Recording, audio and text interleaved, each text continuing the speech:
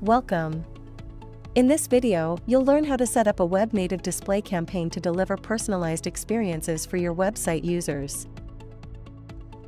To begin with, navigate to the Campaign section on the CleverTap dashboard. From the Plus Campaign drop-down, select the Web Native Display channel. Select the Conversion Tracking checkbox to track the end goal of the campaign. For example, track the number of users who completed the purchase after 5 days of publishing the campaign. Under the Who section, define the target audience for your campaign. You can create a segment of users by using filters based on past behavior and user properties.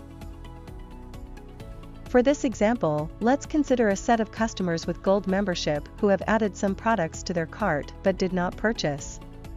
Ensure that you make use of the right user properties so that you can filter your audience accordingly.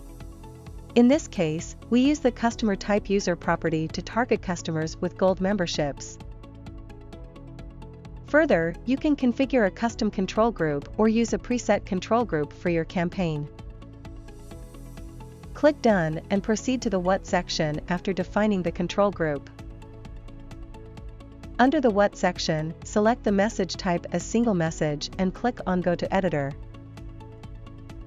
Now, select the template of your choice. For this example, we will use a banner with text template. Using the editor, start configuring your banner. Begin by adding the title and description. In this example, we will create a banner with personalized text and image for our target segment. Use the personalization feature to personalize the name and banner description. Craft enticing and personalized offers in the description that encourage the users to purchase products in their cart. Here we are using the personalization feature to personalize the product name for each user.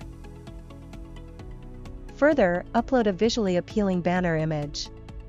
You can also enter the image URL of a hosted image banner. Here we will use image personalization to personalize the banner for each user based on the products in their cart. Also, provide a URL of a default banner as a best practice while personalizing the image. You can also configure a different image to deliver an optimal experience on mobile devices. Use the Style tab at the top to customize the banner appearance.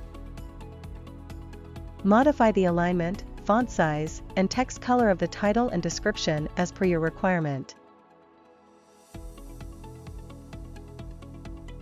After completing your customization, navigate back to the Content tab. Enter the div identifier of the web element that displays the banner. CleverTap uses this to locate the element on your website to render the banner. Specify a URL for the on-click action of your banner. It is the landing page where users will be redirected upon clicking the banner. Click Done and proceed to the When section. Set the start and end date for your web native display campaign under the When section. You can also define how frequently in a week you wish to run the campaign and proceed to the final step of the campaign. Click the Publish Campaign button. As a last step, click Publish upon final confirmation.